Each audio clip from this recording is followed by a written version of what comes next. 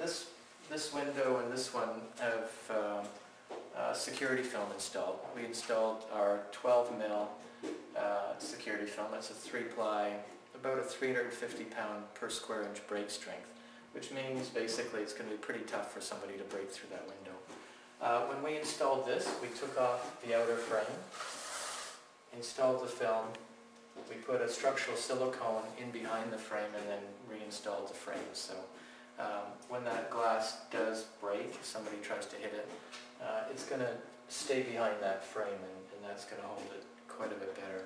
Because most residential front doors are made from tempered glass, and when they break into little pieces. So that's the way we install it on a front door.